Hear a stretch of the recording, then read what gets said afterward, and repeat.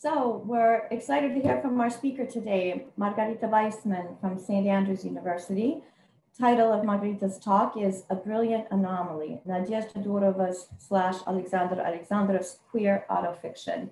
And after Margarita speaks, we'll hear from Sobеседник Conor Doak from the University of Bristol. Margarita. Thank you very much, Anne, and hello everyone. I'm going to share the first slide of my presentation to see if it works properly. Excellent. Thank you very much, and I'm really pleased to be here today joining colleagues and those interested in the Russian 19th century online on this great platform, 19V. It's a particular pleasure for me to talk to you today about Nadezhda Durova Aleksandrov, a fascinating historical personality and prolific author whose life and texts I've been researching and teaching for the past few years. And I notice a lot of familiar names in the audience today, and I'm really flattered that quite a lot of Durova scholars are here today. So I'm looking forward to an interesting discussion afterwards. Within Russia, Nadezhda Durova is well known, as far as historical figures go, unproblematically, as a cross-dressing cavalry maiden, a young noble woman who in 1806 left her home in provincial Russia and served, disguised as a man, as a cavalry officer in the Russian army during the Napoleonic Wars. Outside of Russia, there's been in the last decade a sustained interest in Durova Aleksandrov as one of the very few canonical genderqueer figures in Russian literary and cultural history, who have left first-hand accounts of their lived experience. The difference between these two views or perceptions of Durova Aleksandrov is exacerbated by the fact that in 2003, the Russian government passed a law, and I quote its title, against propaganda of homosexualism, lesbianism, bisexuality, and transgender, effectively banning any mention of non-heteronormative sexualities in public discourse. For those interested in the historical context and recent legacies of this law, it's terrifying to think that soon it would have been in place for almost a decade. I would recommend consulting Dan Healy's excellent book, Russian Homophobia from Stalin to Sochi, as well as a recent no less excellent cluster of Russian review articles, Illegal Queerness, Russian Culture and Society in the Age of Gay Propaganda Law, edited by Roman Utkin. But despite the cultural self-censorship that's one of the troubling legacies of this law, it would be a mistake to think that Durova Aleksandrov had been erased from Russian cultural history, and perhaps even more importantly for the audience of this talk, from Russian language academia.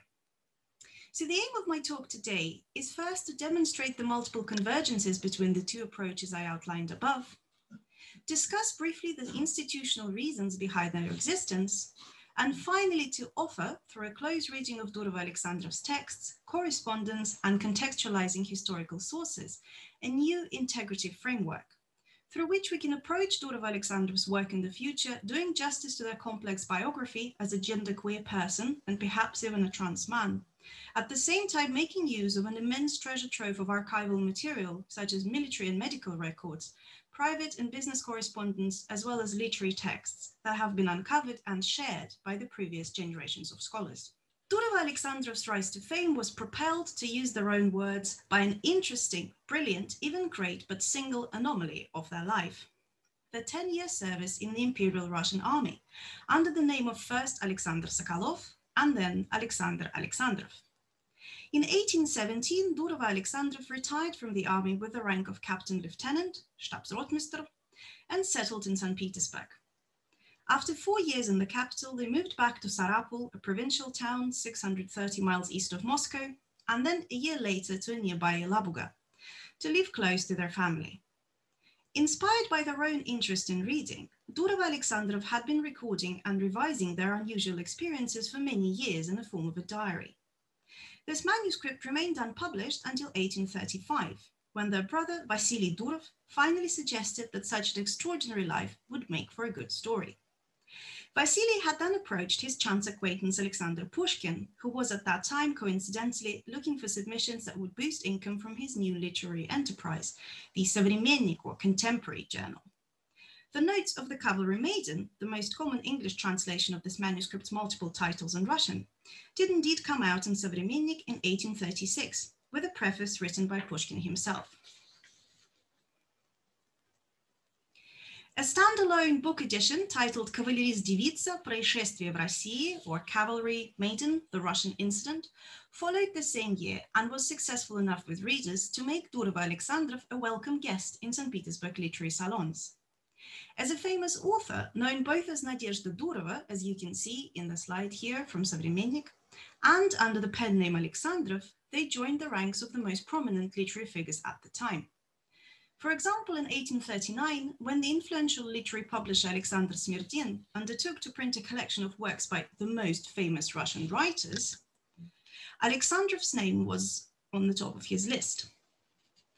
Building on this success and in the hopes of supplementing their income with literary earnings, from 1838 to 1841, Durova Aleksandrov published a number of novellas and short stories, most inspired by folk stories they knew from childhood and or came across their travels while in the military employ. You can see here the list of their most significant works, most published under the name Alexandrov. I'm sharing this list here on purpose, as quite often, obviously outside of the works of those who study Durova Aleksandrov's life and work in detail, they're quite often seen and discussed as an author of just one text, the Notes of the Cavalry Maiden, which is by no means the case. Moreover, all of these texts were published soon after their completion, and some were expressly commissioned by leading journals. So they had quite a successful, if short, literary career. Most of Durova Aleksandrov's literary texts feature an unusual first-person narrator, who refers to themselves as female, indicated in the original Russian by the feminine endings of the verbs, adjectives, and other words, whereas other characters in both the Notes of the Cavalry Maiden and later fiction address the protagonist as a man, indicated by pronouns and titles like Sir or Barin in the original Russian, which has a female equivalent of Barыня or Barышня for younger unmarried women.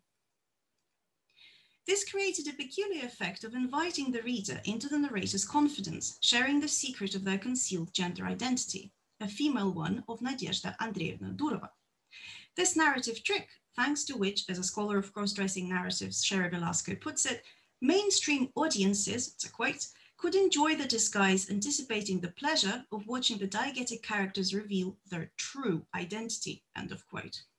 This trick was instrumental in shaping the image of Durova Aleksandrov in the Russian cultural imagination that persists to this day.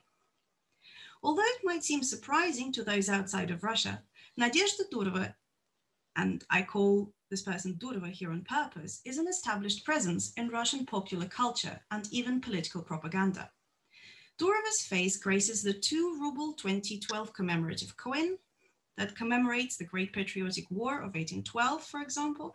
You can see here it's in the series of generals and heroes of the Great Patriotic War.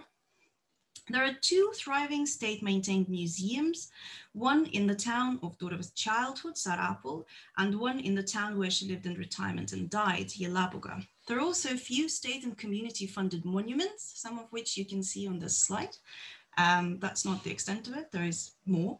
And these are dotted around these 2 towns. In a less formal way, Durova's fame lives on even in the branded sweets produced by local chocolate factories. Similarly, prominent patriotic image is projected onto the international audiences too. And some of you might be familiar with this website. It's kind of Western-facing Russian cultural Wikipedia. And you can see the company that Durova, notice Durova, not Durova Aleksandrov, keeps here with other prominent Russians, most of whom I think require no introduction. Although most of Durova Aleksandrov's literary texts have not been republished this side of 1917, the Notes of Cavalry Maiden have never, to my knowledge, been out of print. There are numerous contemporary editions, and you might notice that they all have different titles. It's one other thing that we can discuss later, perhaps. There is a long and illustrious bibliography of the same text, the Notes of the Cavalry Maiden, published in Soviet times. Different editions have differently arranged chapters, but that's also a talk for another time. And there is also an almost equally long list of Soviet adaptations, children's books, plays, operas, but I would like to highlight one of them in particular because of its cultural significance. Some connoisseurs of Russian popular culture might recognize the figure in this picture. a character from one of the most popular subgenres of Russian urban folklore jokes or anekdoty about Poruchik or Cornet Rzhevsky. Here he is in a signature flirting pose in a still from a 1962 Soviet musical, The Hussar Ballad.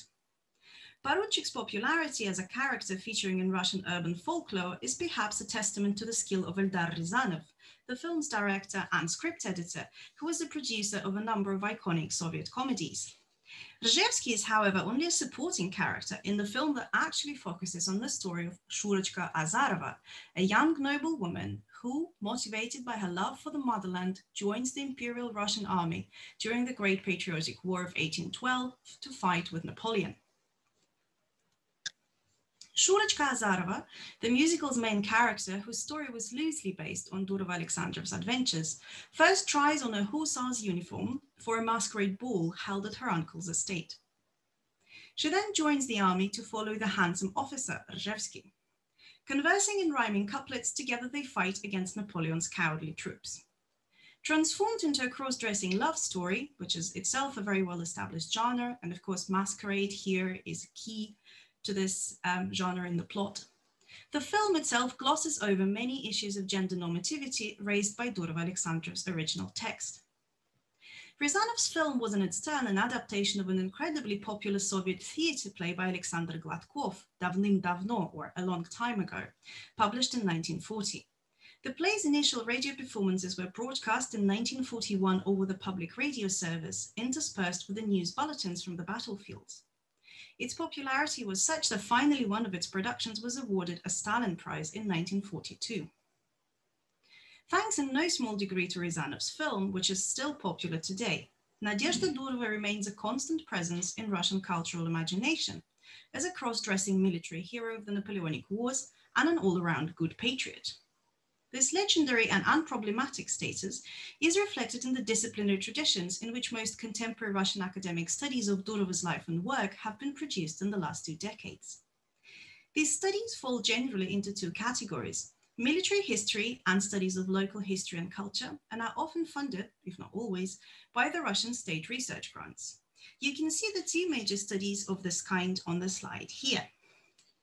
These studies, of course, like any study, have some limitations, most notably in their theoretical groundings, in genderqueer and trans theory, most noticeably, but they're also indispensable for any scholar. Alla Begunova, for example, uncovered and published a number of military records from the archives which have never been seen before. Some of these I'll share with you today, thanks to that scholar's wonderful discoveries. These are by no means the only recent studies of Durova in Russian, but I'd like to avoid turning this into a bibliography session as much as I can get excited about it myself.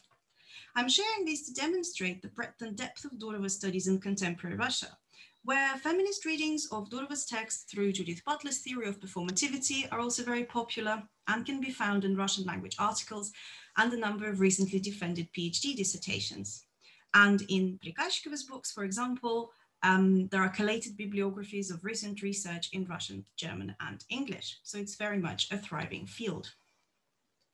But to return to the argument I'm making today about the convergences between different disciplinary readings, when we take a closer look at the original documents, partly previously available, partly uncovered by the scholars of Nadezhda Durova, a more complicated picture of Durova Aleksandrov's gender identity comes into view. Aside from Durova Aleksandrov's literary texts, which are well studied, we have 2 other types of sources that can help us on our way to develop a new, inclusive and historically informed framework to discuss and study their life and work. The first type of sources are texts composed by Durova Aleksandrov for non-literary purposes. Primarily, they're business correspondence with their editors, most often discussed and well known as Durova Aleksandrov's correspondence with Pushkin, but there is also a cache of their letters to Andrei Krajewski, editor and publisher of the journal Отечественные записки, or Notes of the Fatherland, which was first discovered and published in 1983. It includes also official correspondence with Russian government agencies and the army, for example, letters to Barclay de Tolly. Another source of this type is Durova Aleksandrov's short autobiography, Autobiographia, composed at a publisher's request sometime in the 1840s. The second type of sources are testimonials, memoirs, and mentions of Durova Aleksandrov left by their contemporaries. Most of these texts have been widely available since the end of the 19th century. Durova Aleksandrov's status as a veritable celebrity meant that the texts of this kind were published in some of the most popular historical periodicals in the Russian Empire, like Исторический вестник, so the Historical Herald, or Русская старина, so Russian history or olden days. These journals have been digitized and are now also available online. The local museums are also working diligently on capturing and publicizing more sources of this kind as they appear. My interest in both types of these sources is twofold. On the one hand, they tell a fascinating story of a lived experience of gender nonconformity in the first half of the 19th century in Russia. On the other, these sources themselves have also acquired their own interpretational history in both English and Russian, which, and this is something I'm going to demonstrate today, can actually be counterproductive if our ambition as scholars is to do justice to Durova Aleksandrov's life as well as their literary work. It's tempting to discard the findings and analysis offered in studies that either ignore Durova Aleksandrov's ambiguous gender identity or misgender them altogether.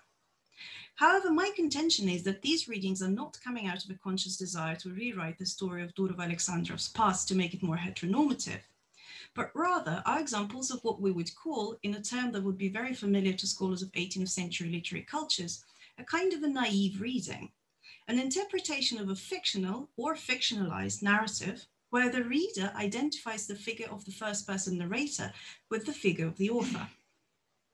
These readings are exceptionally common when the authors are celebrities in their own right.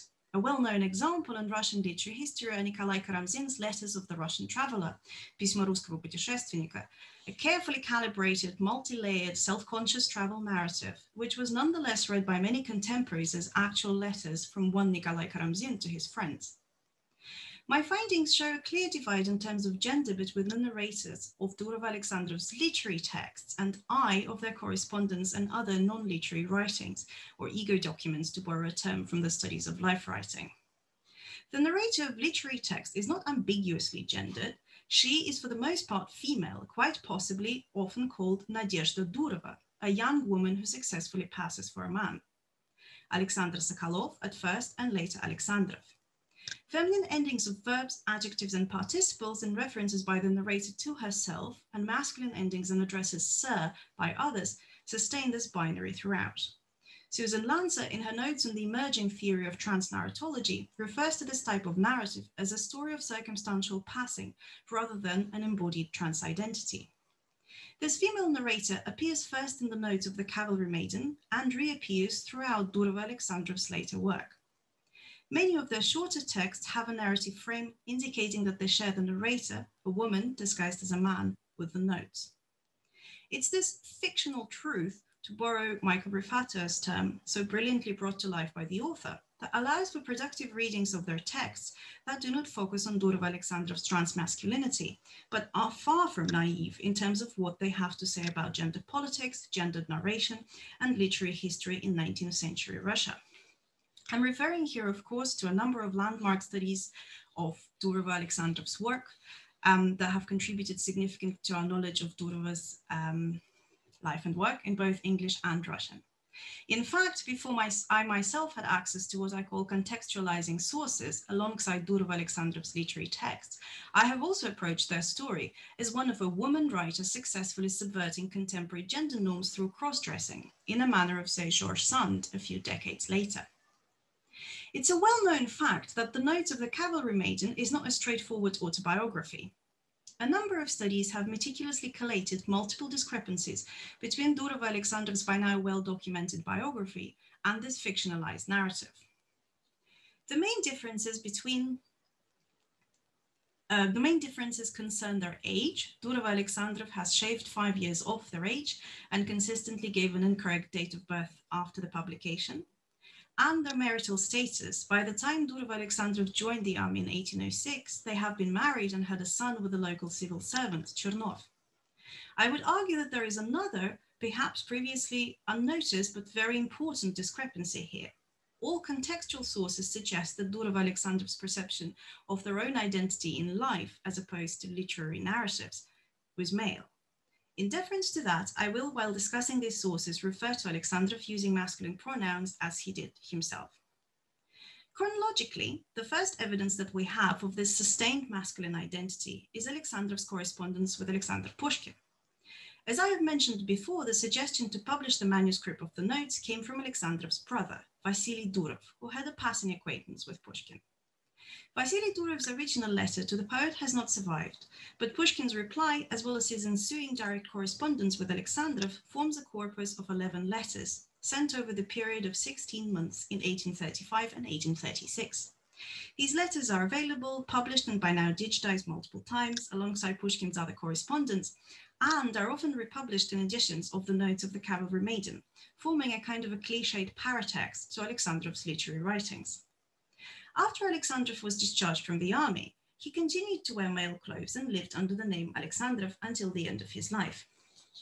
Public records, including the military pension accounts, like the one you can see here, and record of death, all testify that Alexandrov was his legal name of choice ever since he received an official permission to use it from the highest authority in Russia, Emperor Alexander I. It was not unusual for noblemen in Russia at the time to petition the emperor directly for money or to resolve long-standing legal disputes, and this privilege was not reserved for those at court.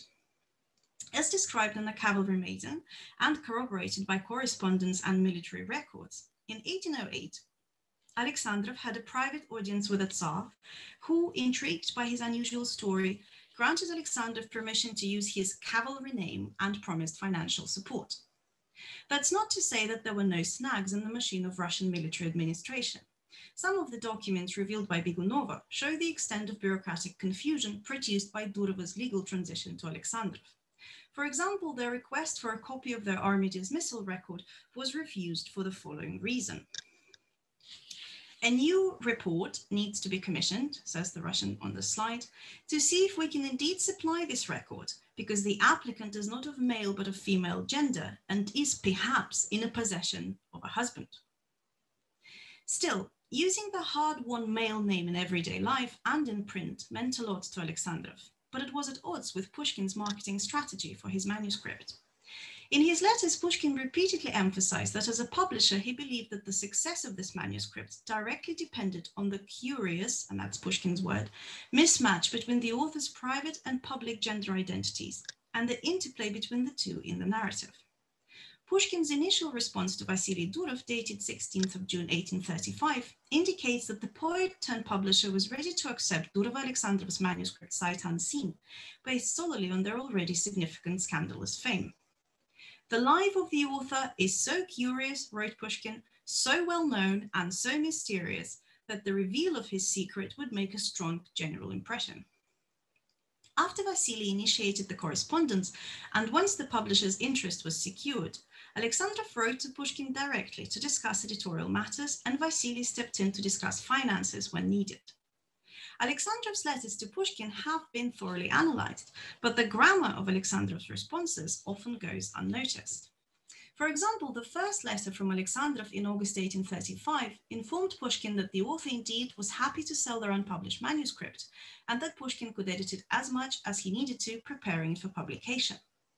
Throughout the letter, Alexandrov used masculine verb endings and signed the letter with the customary formula, "Your devoted servant," преданный Sluga Alexandrov, using a masculine ending for the adjective and signing off with his male name.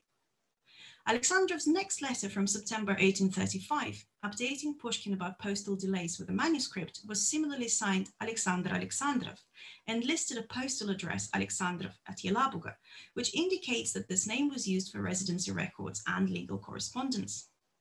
This letter also included a portrait of Alexandrov, made, as he wrote, when I was 16 years old, and it looks and reflects, obviously, the way it was necessary for me to look then.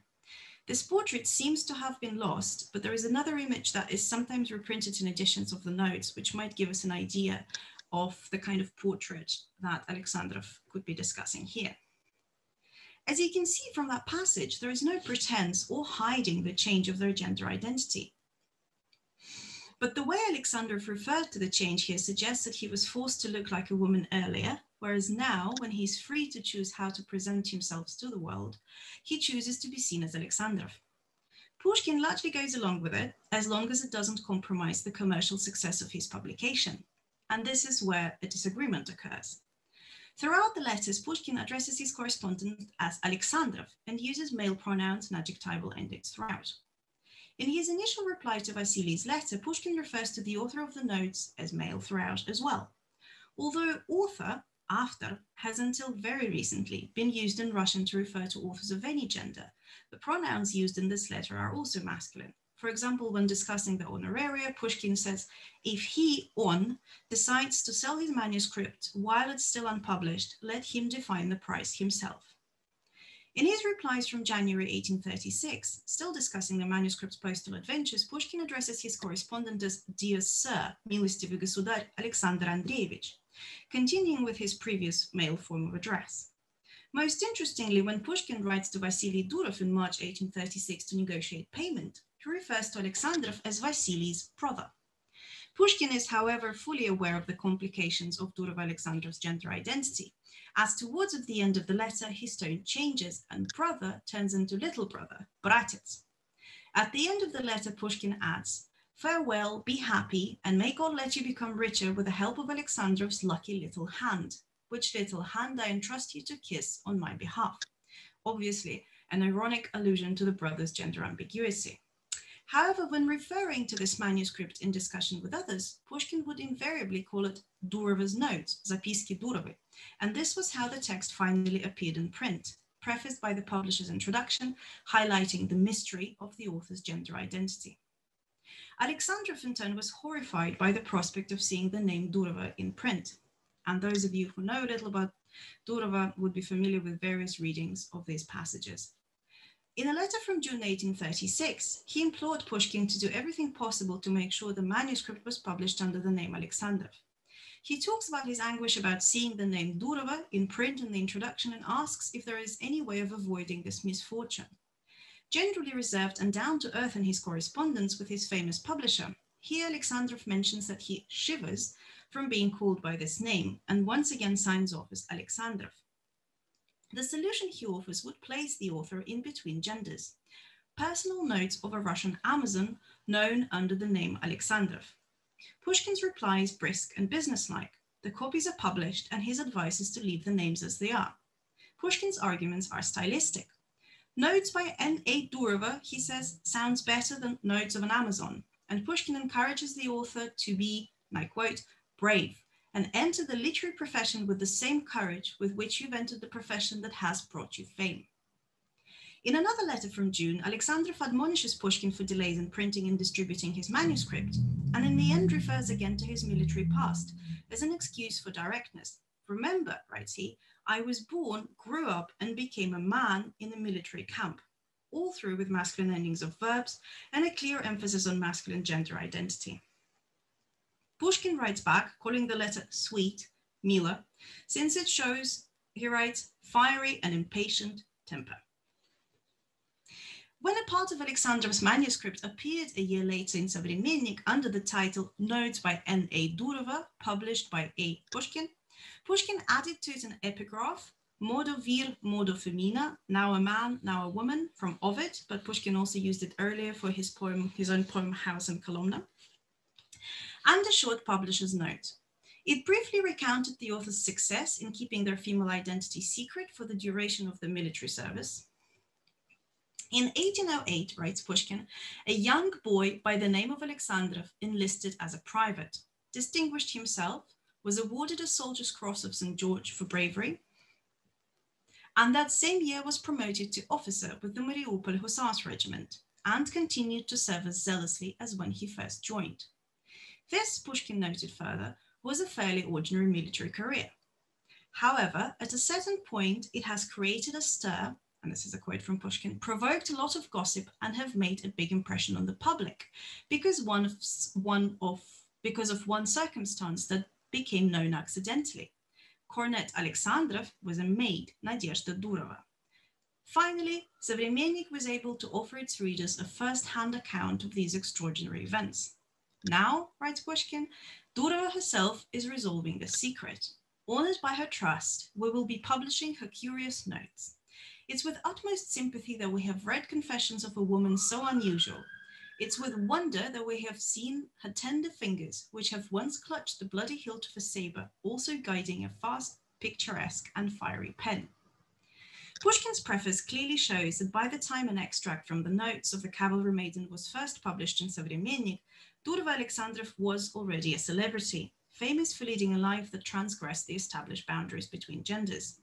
Here, the dual nature of Durova Aleksandrov's public representation, cavalry officer, cavalerist as male, and maiden, divica as female, to use Sherry Velasquez's up definition, created a transgender spectacle that provoked a crowd-pleasing shock effect. The slightly eroticized language of Pushkin's description of Durova's nimble fingers and their ability to grasp both a pen and a saber underscored the erotic undertones typically associated with narratives of female cross-dressing. If the correspondence we've briefly examined demonstrates very clearly that Alexandrov's chosen gender identity was male, Pushkin's foreword, by contrast, explains also why Alexandrov never abandoned, but instead carefully maintained his female narrator in most of the later texts, clearly for commercial, or as we would say now, marketing purposes. Some of these later texts would be published in Отечественные записки, and the same duality will be preserved. In correspondence between Alexandrov and the journal's editor, Andrei Krajewski, we find no signatures other than Alexandrov and no pronouns other than masculine. Operating daily within this binary between a female protagonist of best-selling books and a public persona presenting as male could not have been easy. In Durova Aleksandrov's own view, their gender identity became a brilliant anomaly that on the one hand produced their fame and success, and on the other was a source of trouble. For example, in their 1838 autobiographic novella, A Year in St. Petersburg, or The Trouble with Third Visits, they reflect on the difficulties of navigating the social life in St. Petersburg high society after the success of the Notes of the Cavalry Maiden. Everyone wants to meet the famous dashing Cavalry Maiden, but when a 50-something-old Durova Aleksandrov shows up, in civil clothes, refusing to dance, play cards, or to share amusing anecdotes about their life, the good people of St. Petersburg are inevitably disappointed and never invite them again. Although grammatically the narrator in this piece remains female throughout, the introspective character of its analysis of gender ambiguity suggests that this text occupies a kind of a middle, perhaps even transitionary, ground between Durova Aleksandrov's female narrator in literary fiction and their biographical voice that we can hear in other sources, such as in correspondence or autobiographical notes. In a key scene in this novella, Durova Aleksandrov describes a visit from Pushkin to their temporary lodgings in St. Petersburg. In this scene, the protagonist's gender ambiguity reaches its height. A female narrator tells us a story of how someone, Pushkin in this case, cannot make sense of them referring to themselves as a man. I'm not going to repeat the praises with which the polite writer and poet has showered the style of my notes, as I suspect in this case he used the expressions that educated people usually use to address ladies. However, my courteous guest was visibly disconcerted every time I, mentioning anything about myself, said, говорила, was, был, arrived, пришел, went, пошел, saw, увидел. My long-time habit of using я instead of a, so that means the masculine ending instead of feminine endings, meant that I was very much used to this change. I continued, продолжала, to talk, in no way obstructed by my role that has by now become natural for me. Finally, Pushkin brought both his visit and our conversation to an end, as it was becoming increasingly difficult for him to continue. At the end of their meeting, Pushkin, following the contemporary etiquette, also kissed the protagonist's hand, something he would do only to a woman. This, as the text testifies, provoked much embarrassment on Durova Aleksandrov's part. The protagonist blushed, snatched away their hand, and informed Pushkin that they were not used to such behavior anymore. Durova Aleksandrov has a chance to, perhaps inadvertently, embarrass their patron in turn when they attend a dinner at his apartment. There, the protagonist reports, it was Pushkin who turned red in the face when, in response to his teasing, his youngest daughter refused to consider Durova Aleksandrov as a potential husband. However, as soon as Durova Aleksandrov steps out of boundaries of literary narratives, the ambiguity of gender representation disappears, giving space without fail to a masculine public persona. Durova Aleksandrov's short autobiography, compiled at the publisher's request, is an illuminating example of just such a source. It's an informal curriculum vitae from birth to the time of its writing. It lists major events of Durova Aleksandrov's life in chronological order, accompanied by very personal notes on particularly important events. Similarly to correspondence, autobiography uses exclusively masculine pronouns and verb endings, from noting Alexandrov's birth, I was born, родился, in 1788, to describing their present location and circumstances. In 1841, I said farewell, простился, to Petersburg forever. This text follows the Cavalry Maiden in maintaining the edits Durova Aleksandrov had already made to their life story, giving an incorrect date of birth and omitting any mention of marriage and motherhood. Complementing the account, often in a year of life in St. Petersburg, Autobiography recounts amusing anecdotes about life in the capital, but also highlights the discomfort produced by Durova Aleksandrov's public performance of non-binary gender identity. After a few years in St. Petersburg, they moved to live with an aunt in Malorossia, present-day Ukraine, who, although telling her guest off for getting too suntanned like a simple peasant, muzhik простой, instead of a young nobleman, panich, has clearly, at least according to this summary, made peace with their relative's presentation as a man. So have, it seems, Durova Aleksandrov's other contemporaries. On the one hand, Pushkin's letters and also popular poet Denis Davidov's dismissive account of his own acquaintance with the Cavalry Maiden are often included in republications of Durova's texts, and as I've mentioned, have by now become their almost cliched paratext. On the other hand, testimonials and recollections by Durova Aleksandrov's contemporaries, although well known to biographers, rarely feature in academic or public discussions of Durova Aleksandrov's life and work, and yet they're extremely revealing. The two accounts I would briefly discuss today have been collated at the end of the 19th century by Yelabuga residents, who have gathered testimonies, and I quote one of those articles, by eyewitnesses who still live in Yelabuga, so 1890s, and have known Durova very well. The first account, by Lashmanov, was published in 1890 in Russkaya Starina, a historical monthly that was published from 1870 to 1918. Lashmanov testified to retired Stab-Rotmister's preference for the name Alexandrov, discussed Alexandrov's preferred style of clothing, an officer's jacket, and noted that misgendering was a sure way to invite Alexandrov's ire. Throughout the sketch, Lashmanov used the names Durova and Alexandrov as well as gendered pronouns interchangeably, and at the end of the article reminded his readers about Durova Aleksandrov's dying wish. Before the end of her life, Nadezhda Andreevna Durova asked, просила, to be buried under the name of Alexandra, but the priest didn't think it was possible to honor the dying man's wish. And so in this way, the name Aleksandr Andreevich Alexandrov had disappeared along with the man who carried it honestly and sacredly until the very last moments of his life. Another account by Kutsha appeared in Исторический Вестник in 1894, following an earlier biographical sketch. Kutsha also noted that she was always dressed in male attire, has always behaved as a man, and didn't like it when people addressed her as they would address a woman, would get angry and would sharply tell them off. Interestingly, the title of Kutsha's article, Durov Aleksandrov, a historical sketch, is often misquoted. Durova's biographers Begunova and Plikashko, for example, both misquote the title of Kutsha's article as Durova Aleksandrov or Nadezhda Durova Aleksandrova, whereas Kutsha specifically explained his rationale for using Durova Aleksandrov's male name. In conclusion, I have to say that the title of my article has been chosen with some consideration. Durova has always considered herself, считала себя, to be a man, wore a man's clothes, tried to imitate men in her manners, voice, and gait, and didn't allow to address her in any other way, especially since Emperor Alexander I ordered her to be called Alexandrov. So let her be known among future generations as she wished under the surname Durov Aleksandrov. Later on, Kutsha would also publish an account of the opening of a monument to Durov Aleksandrov in 1901, in which he continued to use masculine endings.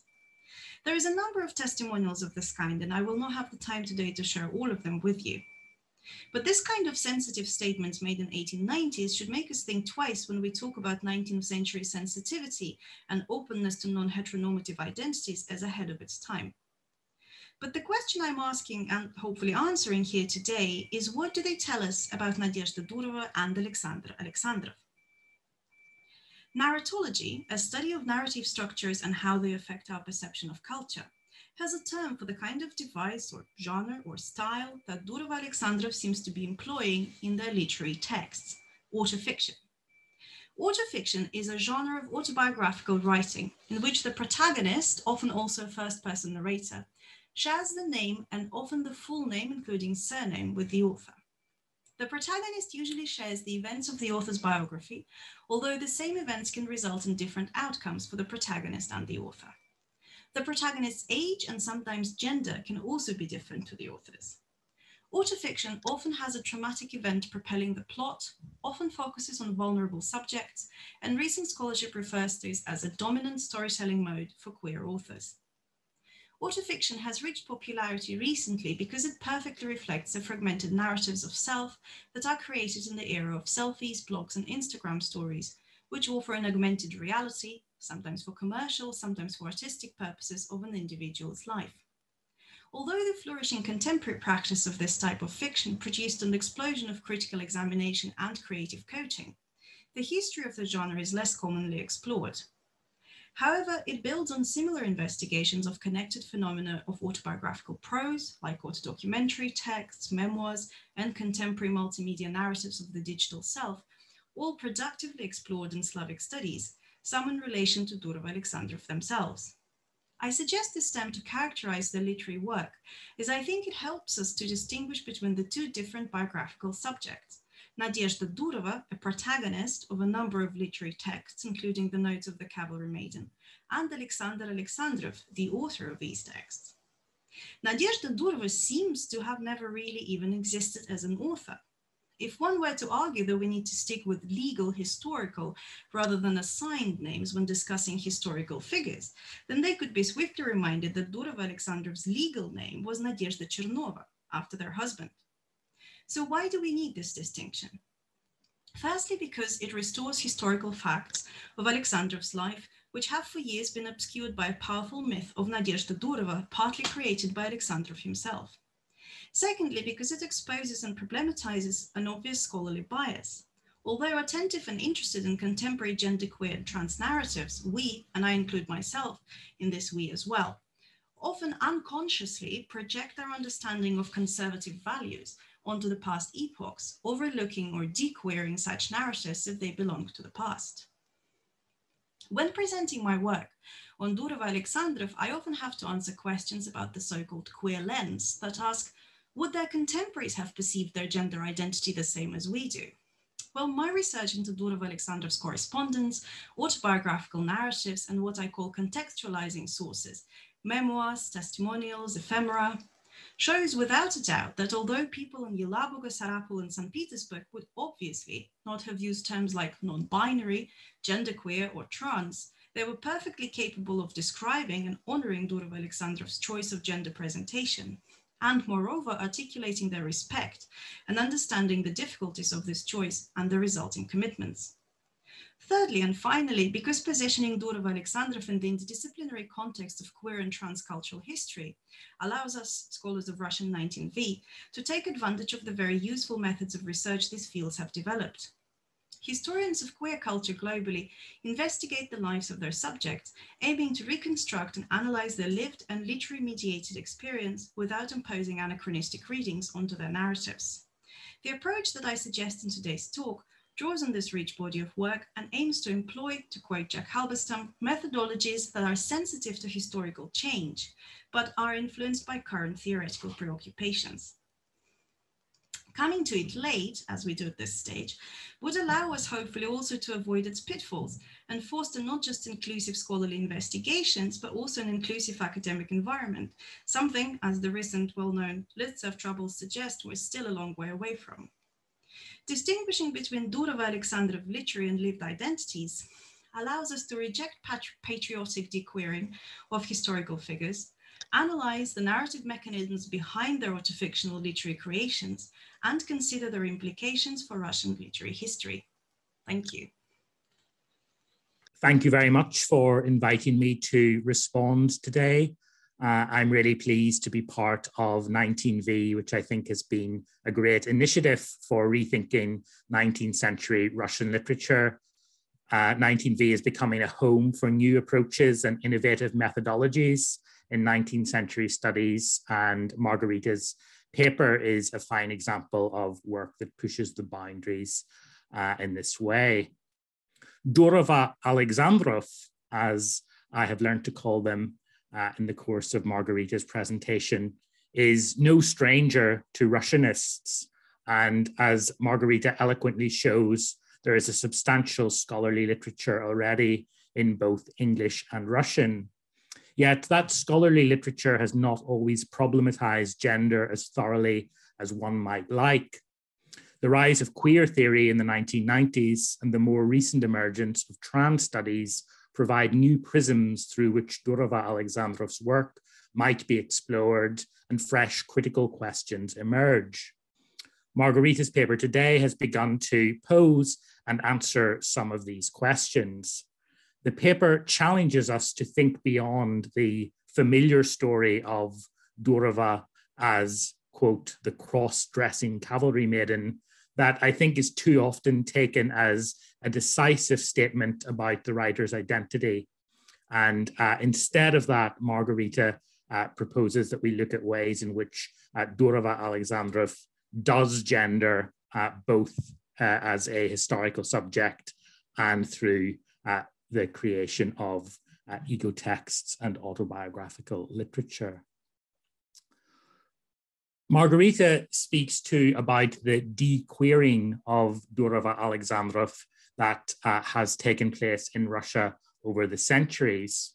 We are familiar, of course, with attempts to suppress the queer sexuality of historical figures, the erasure of references to homosexuality in Victorian editions of the Greek texts, for example, or more recently, the debates around Tchaikovsky and the refusal in some quarters to acknowledge his homosexuality and the impact that that might have had on his work.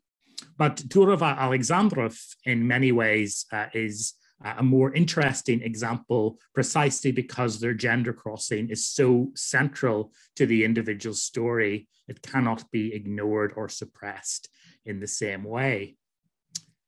I'm intrigued to know then, what is it about Durova Aleksandrov that has allowed them to escape this kind of censure? Is Durova Aleksandrov an example of what Raewyn Connell, the leading theorist of masculinity, calls, quote, an honorary man, one who has fulfilled enough of the criteria of hegemonic masculinity to benefit from the patriarchal dividend, not only in his own time, but through the centuries? Does Durova Aleksandrova's continued popularity, especially the success of Zapiski Kavaleristi, rest on their service in the military to the Russian Empire? What strategies, moreover, are used by those who curate the legacy of Durova Aleksandrova in order to de-queer their subject?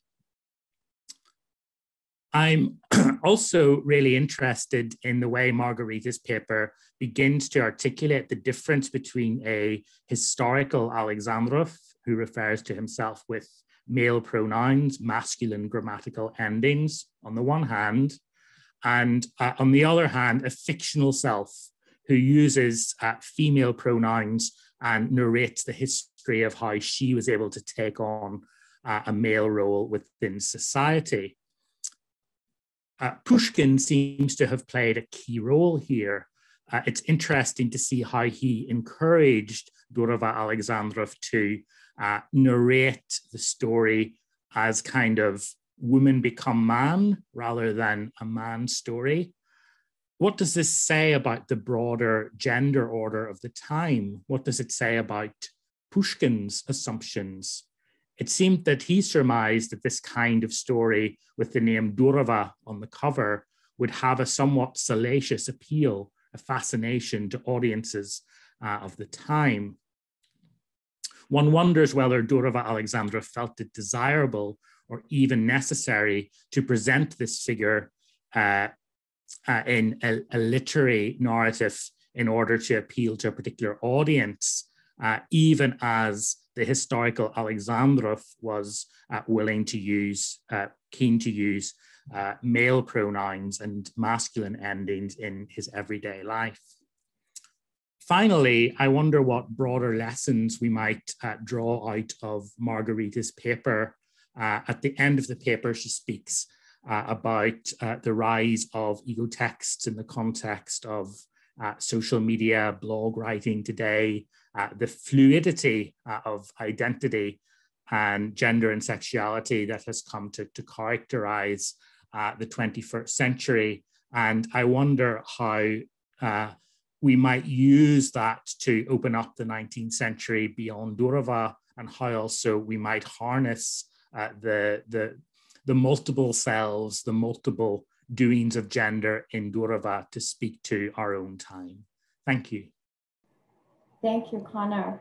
And thank you again to our speaker. So I think we will now, well, first of all, Margarita might want to address some of Connor's points, and after that, we'll open up the floor for questions, and Sasha will be moderating the chat. But Margarita, maybe you want to respond. Thank you. Very briefly, because I've already had the stage for 45 minutes. I think there's one thing that might be a kind of an answer to multiple questions that Connor posed there. And I think my reply to the suggestion that has Durova Aleksandrov become an honorary man would be kind of the opposite. They have very obviously become an honorary woman, right? The kind of a patriotic woman who is happy to submit in their narrative, right, as it is perceived in contemporary Russia. Someone who is happy to sacrifice their womanhood because of their patriotic love for the motherland, which of course is not the case if you read Zapiski, but is pretty much the case if the only things you know about Durova are how she's portrayed. They are portrayed in Gusarskaya Ballada. And that kind of goes towards the strategies, the curating strategies that the museums employ. So Alexandrov as a name is very rarely mentioned in the museum surroundings. And it's very much a story of Nadezhda Durova as told specifically in Zapiski Cavalry's Device. What I found surprising when I was doing my own research, and I think I've mentioned that none of the documents that I've shown you today, aside from Alla Bigunova's wonderful discoveries, are bibliographic rarities, right? So Ruskaya Starina has been widely available since the end of the 19th century. So these testimonies from people who knew Durova Aleksandrov and very obviously talk about how they lived their everyday life, very much presenting as a man, have always been there. It's just there is no scholarly habit of looking at them alongside Durova Aleksandrov's literary narratives. And as I've said, I think it testifies to how good these literary narratives are. They're very persuasive. So it seems to me that Durova Aleksandrov has put together, or Alexandrov has written this narrative in which half of the problems that he himself experienced in everyday life, as we can see them in 1 year of life in St. Petersburg, just didn't exist, because for Nadezhda Durova, the literary character, everything's very straightforward. Well, most of the time. So I think that kind of ties in together the curatorial strategies and the kind of partly explains the kind of status that Durova Aleksandrov has in contemporary Russia. Great. So it looks like we have a question from Ilya. Thank you. Thank you so much, Margarita and Connor. Margarita, this was really fascinating to hear. I have a kind of maybe overly specific question, but maybe it kind of opens up into broader issues, which is I was really intrigued by how Pushkin sort of plays along during the correspondence, right, and is okay with this sort of pronoun sort of going along with Alexandrov's use of pronouns, and then kind of in the personal encounter, as reported, right, something breaks down. And I'm wondering, and the game can no longer go on for some reason, right? And I'm wondering, if what makes it easier to play along initially is if I understand correctly, is a kind of practice of mystification that Pushkin himself was quite adept at, and the kind of whole romantic tradition where he thought, oh, okay, let's play this game, right? And then, but then at a certain point, and I'm just always curious at what point that is, it becomes too uncomfortable, right? It's just, you know, the game needs to end at some point for him, right? And he can't keep going. So I wonder if you have any thoughts about that sort of transition point between, okay, this is fine, and then I can't do it anymore. Thank you, Ilya. It's a wonderful question. I think one thing that sometimes disappears from view, partly because, like I said, because it's such a cliched paratext for the Zapiski Cavalry Device, what sometimes disappears from view is that Pushkin is not just corresponding with Durov Aleksandrov, he's writing to the Durovs, right? So he's writing to both them and their brother. And at that point, Pushkin has an established relationship and an established opinion about Vasily Durov, which can also be found in Table Talk. So Table Talk, this collection of anecdotes that Pushkin puts together, has a little vignette about Vasily Durov, in which Pushkin discusses how Vasily Durov was this madman who always had these ideas of getting rich really fast through nefarious means, and also was famous for his weird sexual life. So Pushkin writes in Table Talk about how Vasily Durov, having this official post in either Sarapol or Yelabuga, they kind of moved around a lot, so I don't remember which one, kind of forced this peasant woman to be his mistress, and it was this really weird occasion. You know, just this exactly the kind of story that Pushkin really likes talking about, kind of a bawdy joke almost.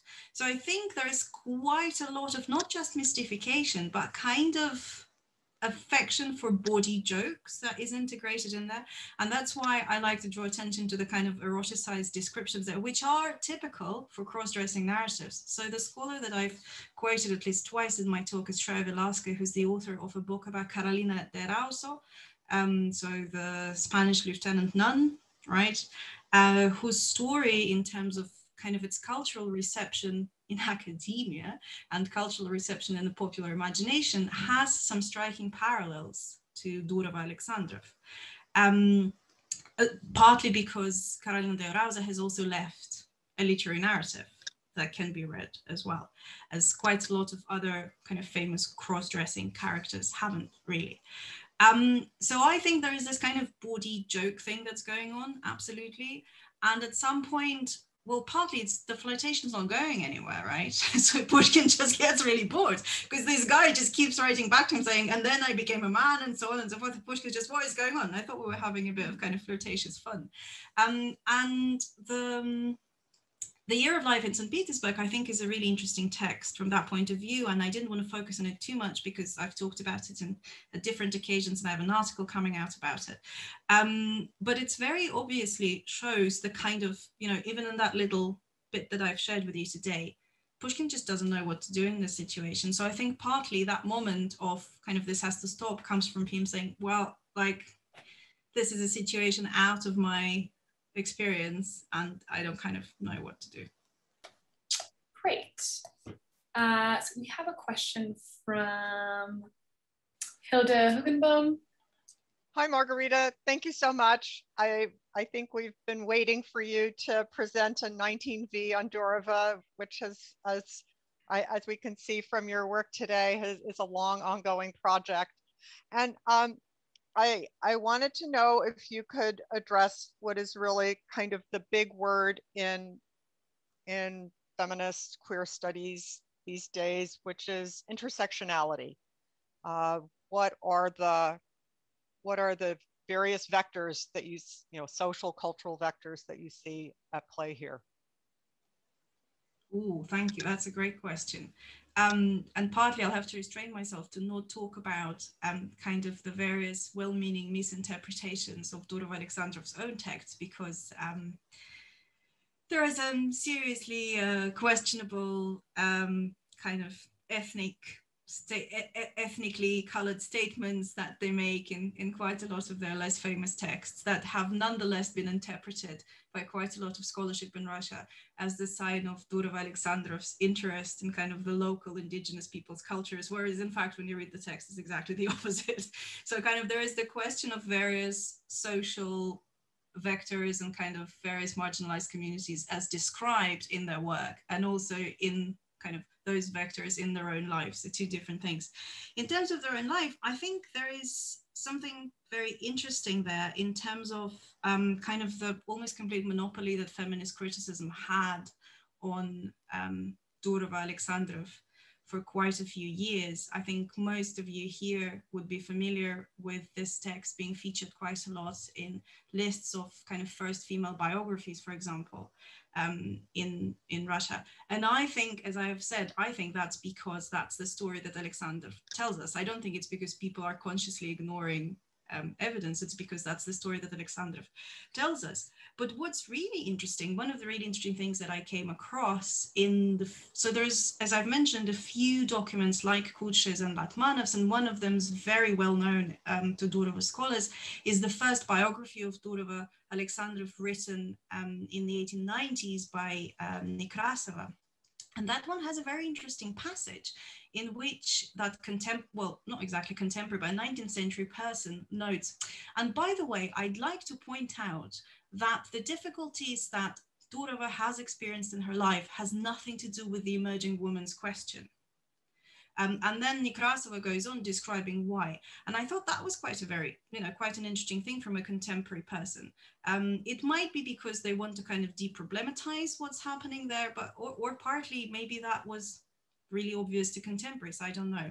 But there is this tradition of reading Durova Aleksandrov's texts as a story of kind of female emancipation, right? So because Nadezhda Durova couldn't live a free life as they wanted.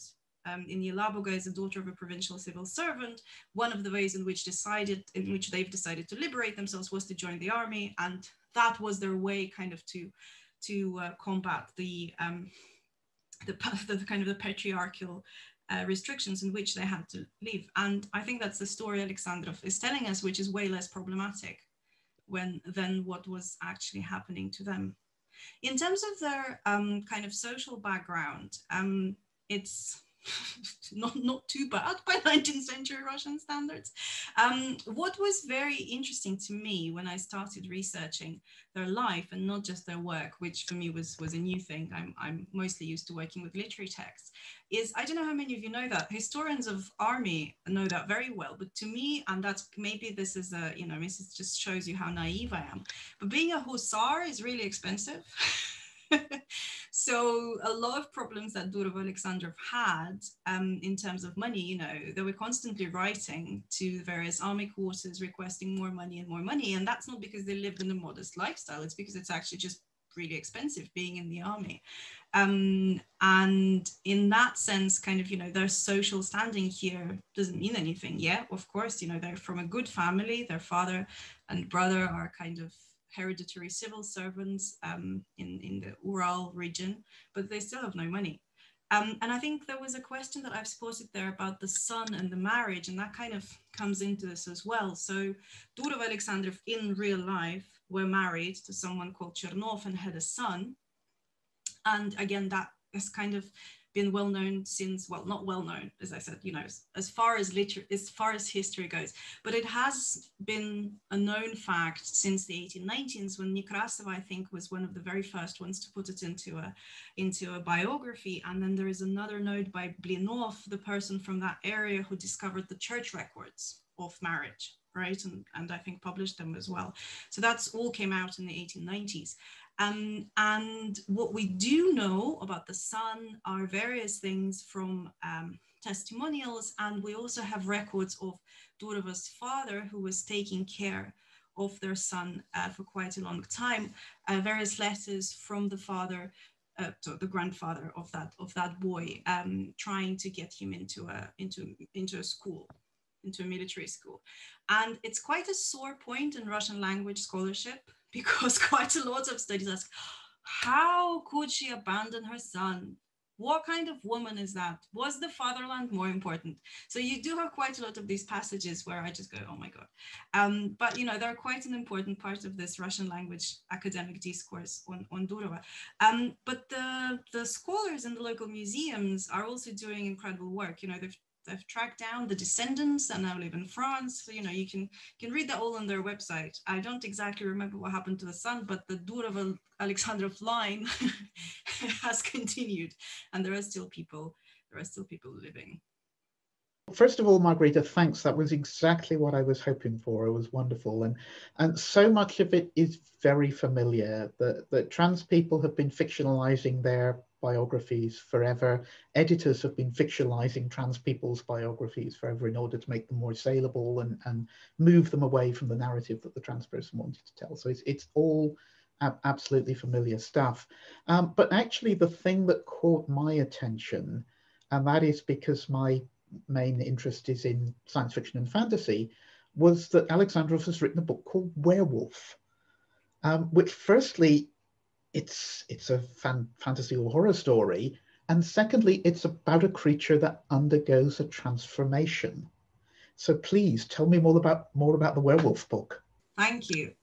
Excellent question. I'm glad you didn't ask about Gudishki because I couldn't finish that. That's a really long novel.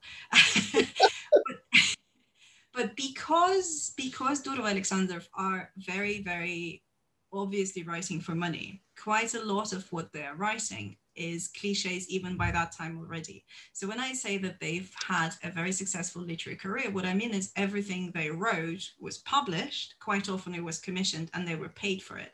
The problem was that A, they were not paid enough to actually sustain this as a literary career.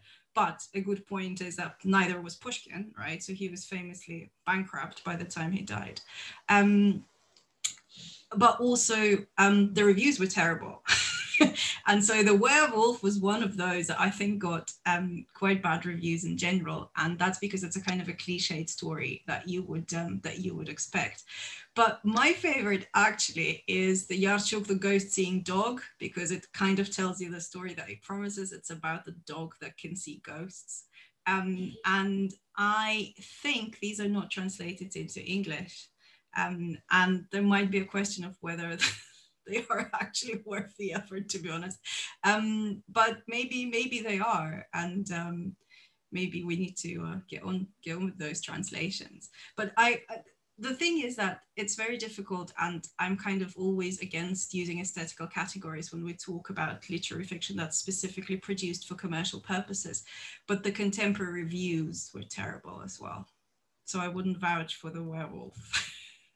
So we have a question from Lydia Lethkovich. I'm really curious about the fate of Nadezhda Durova's marriage and family. Was Durova Aleksandrov in touch with their son during and after their military service?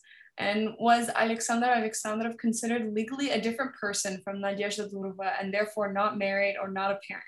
How did the contemporaries work it all out?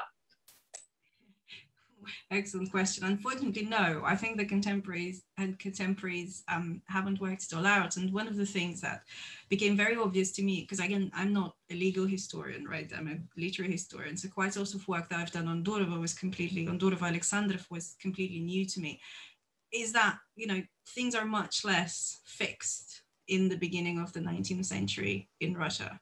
So I think what was quite obvious to me is that one of the problems, so from Begunova's archival records, for example, one of the things that was very obvious to me that one of the problems that the Russian military saw with providing documentation was that it wasn't clear to them whether they were providing documentation to legally the same person who did the service, right?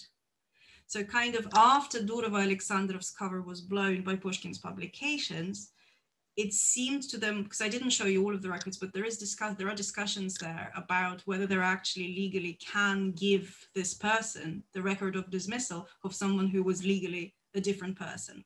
And I think there is also a problem. The reason why they mention a husband there also is for legal reasons, right? Because husbands had quite a lot of legal authority over their wives' documentation specifically, right? So for quite a lot of years, they held the passports, right? So the question there would be, even if we just accept that this is Nadezhda Durova, can we actually give her these documents, or do we need to get her husband here so that we give these documents to him? So there is a lot of confusion there. And this is why I think Beganova's discoveries are absolutely priceless, because we can kind of hear the voices of those people in Little Russian Cancellaria thinking, oh my God, you know, how do I deal with this mess? In relation to their son, from what I understand, having read the most up-to-date biographies, we don't know much about their relationship, but we do know that towards the end of Durova Aleksandrov's life, and they lived a very long and, to all appearances, fairly happy life, towards the end especially, that they would only consent to kind of have correspondence with their son if the son addressed them as Aleksandr Aleksandrov. So they wouldn't break off the relationship, but that relationship would, if it were to exist, would be based on an understanding that that is not a mother, right? So that little vignette is from one of the testimonials. So I can't remember if it's Kucho or Lashmanov, but they write about Durova Aleksandrov receiving a letter from their son, addressing them as Matushka, and then basically not replying. And then the same letter came, I think, asking for a blessing for marriage. And the same letter comes addressing, it says Shtabrot Mr. Alexandrov, and then Durova Aleksandrov writes a reply. So it's quite an interesting thing, you know, it's not kind of the complete, it's not a complete denial of the existence of that son, but rather kind of trying to find a compromise of two different gender identities there. And I have a question from Jillian Porter. Which form of the author's name do you recommend for future publications, syllabi, and class discussions? Durova Aleksandrov, Durova Aleksandrov with a dash, with a slash, or perhaps simply Aleksandrov? Thank you.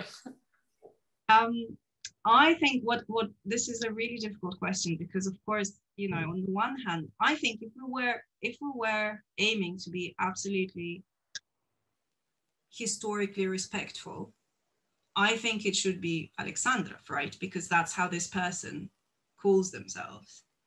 On the other hand, because this is not some unknown person that we've suddenly uncovered in Russian history, but a well-established kind of subject of scholarly publications, I think that would kind of make it incredibly difficult for people to find anything, which is why I found this compromise for myself, which is Durova / Aleksandrov. And to me, this seems fair, because on the one hand, it pays respect to how a person would actually refer to themselves, and at the same time acknowledges the long tradition of existence as a subject, and I'm sorry, it's an object of academic scholarship, of this mythological creature, Nadezhda Durova, that they have themselves created, right, for a purpose, perhaps to try and see in this literary narrative what a slightly less problematic existence of someone in their situation would have looked like. This is what it seems like to me.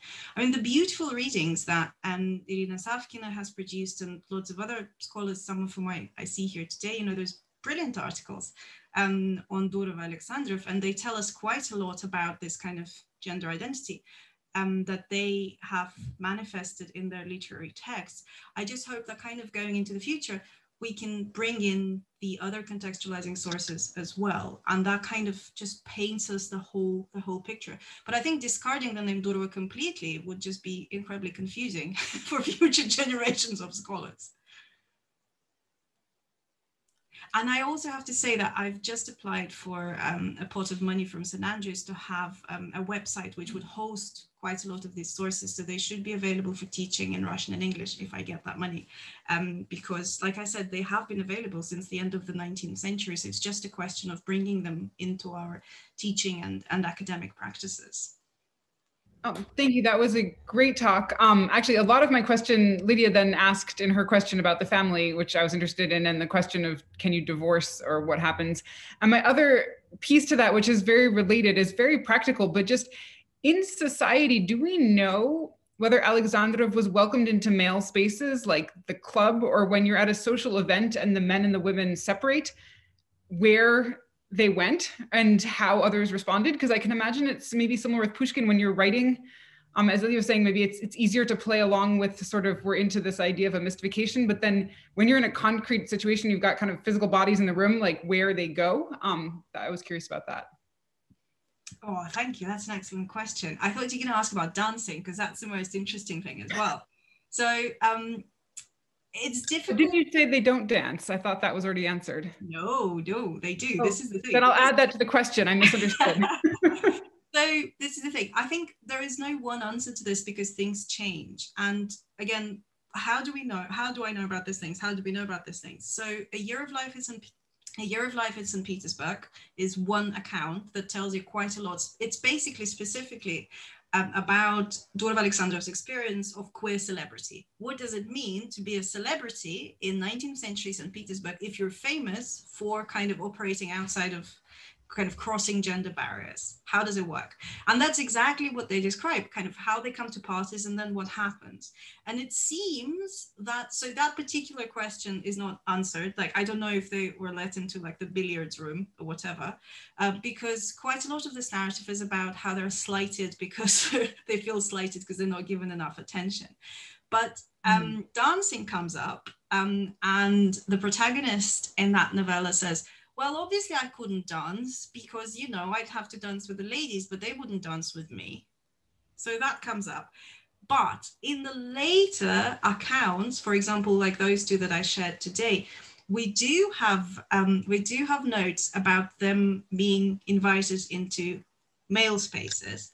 And in particular, the governor of Yelabuga, where they lived, would invite them to kind of this evenings where the creme de la creme of the town would be invited. And one of my favorite stories is actually something that also, like, again, I'd really like to emphasize, these are not my archival discoveries, right? So these are very well known to biographers.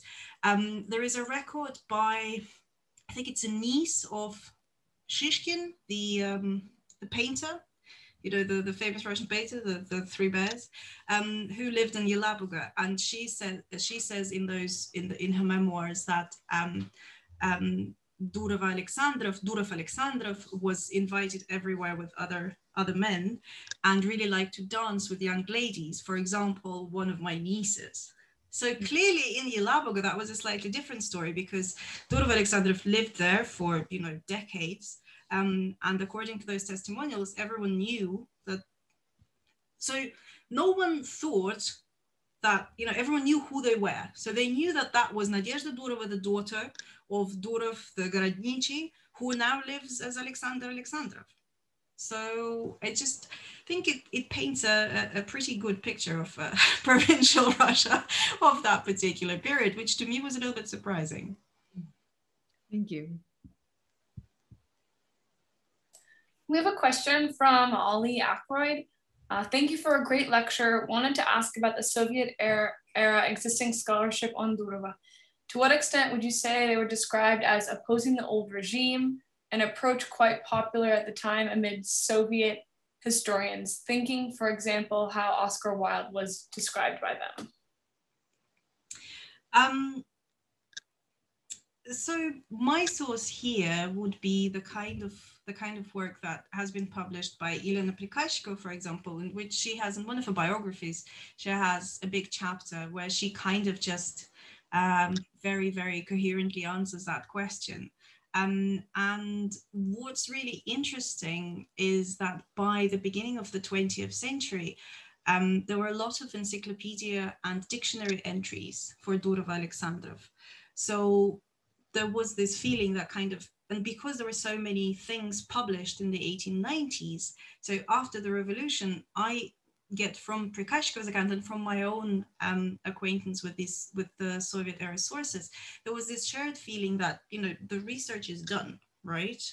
So we know everything we need to know about this person at this stage, which is why, you know, it took almost 90 years for new materials to be discovered by Biegunova.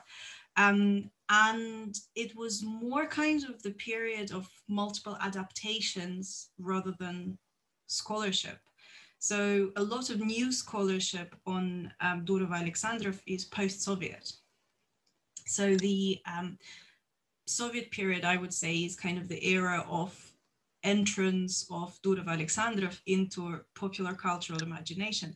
In fact, I think Mary Zirian, in her translator's introduction to the notes of the Cavalry Maiden, has a very good list of Soviet adaptations. And in fact, I know that there might be some people in the audience who know about the circumstances of her work. I'm just incredibly impressed with the level of detail. I have no idea how she got the details of kind of the very small adaptations, like the flying carpet stories that were published in the regional publishing house. So it's an incredibly impressive list, which I have to say is much more detailed than the post-Soviet scholarship of adaptations as well. So I would say the Soviet period is the period of adaptations and reception in popular culture rather than scholarship itself. Okay, and we have a question from Natasha Barbash.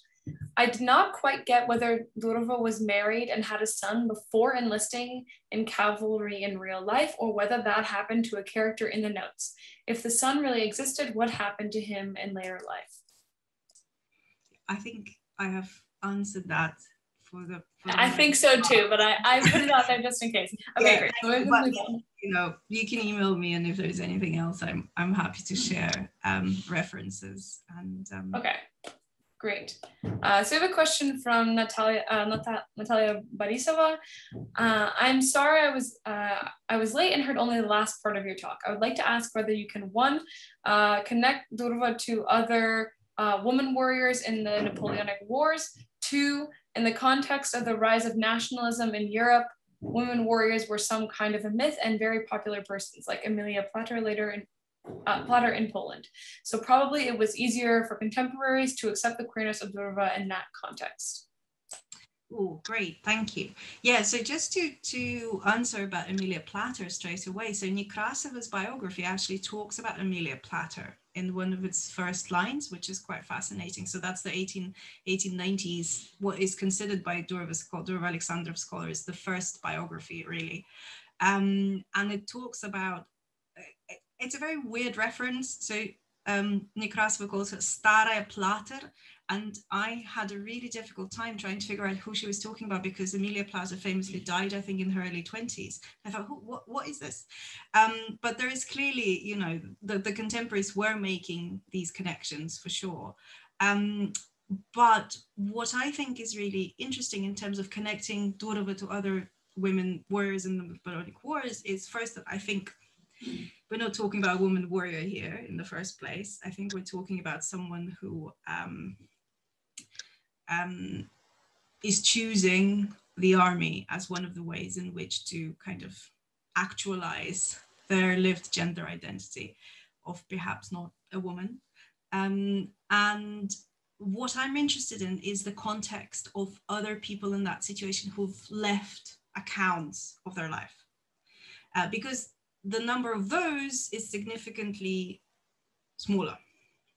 And so in that sense, I quite like talking, and so this is a part of my larger project, which is my second monograph on kind of the cultural history of cross-dressing in the Russian Empire, and the kind of characters and the kind of historical figures that I compare Durova Aleksandrov to are Katerina de Rauso, that I have already mentioned. There is also a Hungarian person, Sándor Vay, who's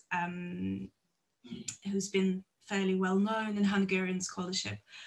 So it's kind of specifically not just women who went to war, but specifically people who left literary or autobiographical accounts of their experience crossing the kind of the gender boundaries. And in terms of the context of the rise of nationalism in Europe, yeah, you're absolutely right. This is how the contemporaries saw Durova Aleksandrov, and this is definitely how the partly the reason for how the situation has been managed by the Russian army, right? So they're not dealing with something that's completely out of the ordinary. These things are fairly well known. And in fact, the series of commemorative notes, not that commemorative coins should tell us anything about the real historical narrative of Russian history, but in terms of how these things are perceived, Vasilina Kozhinova, I think, I never know how to pronounce 19th century 19th century names, who is the other kind of the partisan female character, partisan female hero of the War of the 1812, is on the contemporary 2012 coin as well. So there is definitely some grouping that's happening in at least public history of Durov Aleksandrov with these people. And in terms of kind of accepting the queerness, I think the accounts that I've shared, and if you're interested, I would really encourage you, just type in Ruskaya Starina, it's all digitized, it will come out even without the library catalogs. I think they tell exactly kind of what contemporaries thought and how they dealt with the what we would now call the queerness of Durov Aleksandrov's gender presentation. But thank you, great question. Okay. Hi, I have a kind of comment, a small comment, and also a question. And as I was raised in Soviet Union, and of course, this story was presented as an example of women emancipation, that what they had to dress like men, they have to tell they men, but actually now women could do whatever they want, dress like they want, and I did not know that it actually was much deeper for this person. And but what I would like to say, maybe what you asked, you said that you don't understand why contemporary scholars saying about her, like why she or he abandoned their son. And in probably here it's also, I lived in also provincial town 100 kilometers from Moscow, and actually homosexuality, especially among women, was very accepted, but not officially accepted, especially after World War II, because a lot of women they lost their husbands and start to live together and raise one's child or two children. So for them it was like, why she abandoned, she could like do this. But my question about, not about her, but about Chernov, her husband, why he decided to do this if it was absolutely known that she has this identity, and who he was, why she, probably it's how it's actually this marriage was arranged, and for what reason, and what actually, why he did it, not Durov Aleksandrov, but Chernov, your husband. Okay, thank you. I think I'm conscious of time, so I'm just going to say that there are biographical accounts. I would really recommend Elena Prikashkova's book, and she talks about all the biographical information that we have on Chernov. And one other thing that not just Prikashkova, but other biographies kind of share an understanding as well, that Durov Aleksandrov's short novella Yelena Krasavitsa-Skaya is actually based on the circumstances of her own marriage. So we don't know for sure, but it is considered that that is possibly the story of her marriage. So if you're interested in kind of the details of that, I would really recommend Prikashkova's study, which is very thorough on that and has a really good bibliography, and reading that short story that perhaps, as scholars think, tells the story of Durov Aleksandrov's own marriage. Okay, and we had a question from Anne Lounsbury. Anne, you can go ahead. Yes, this kind of goes back to what Ilya said at the beginning of the discussion, because I too was struck by the fact that Pushkin seemed to, in their correspondence, think that they were sort of in a Povesti Belkina mode, playing with layers of irony and representation, that they were doing a sort of, what is it, Barishnya Kristyanku, kind of playing with identities, and then when they met in person, he got confused that it was something else.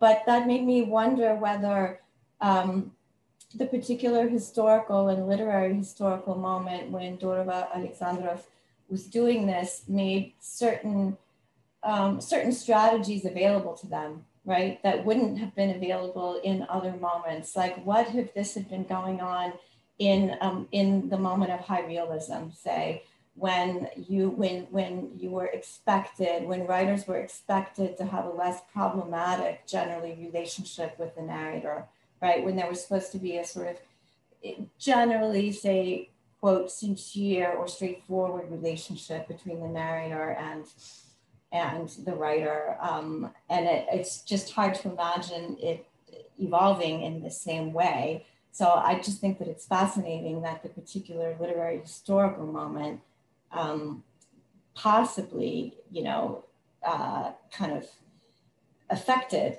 how this took shape, or made it possible for them to enact this gender identity in a way that maybe would not have been the same in another time and place.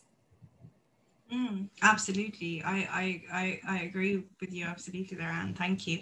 And which is why I think that transnarratology is a really useful tool there, right? Because it doesn't just look at the familiar to us relationships between narrator and protagonist and implied author and things like that. It looks at it specifically in the context of either narratives composed by people who have some experience of transition or attempted transition, or people who are writing about that process specifically. And I was recently at a very good conference where I've met Cheryl, for example. So we both have been there at this great symposium on transnarratology, kind of an emerging discipline. And it's very obvious that lots of people are working with contemporary texts, as quite often happens with narratology. So I think it's also quite important to bring in earlier texts into that, and texts from outside of the kind of Anglophone canon. I think that can help, you know, as a tool that can help us talk about these distinctions, for sure. I just wanted to say thank you, because this has always been a fascinating text, obviously, but your talk makes it vastly more interesting to me and makes it much more likely that I will teach it again, and just it opens it up in so many ways, and helps me to see the text in just ways that I absolutely haven't at all. It's not just, you know, cross-dressing or the woman question or something like that. So really, thank you very much for this work. And also I want to thank you for so consistently acknowledging all the scholarship that you're drawing on. I really appreciate that too. This is such a wonderful project. Thank you. Thank you.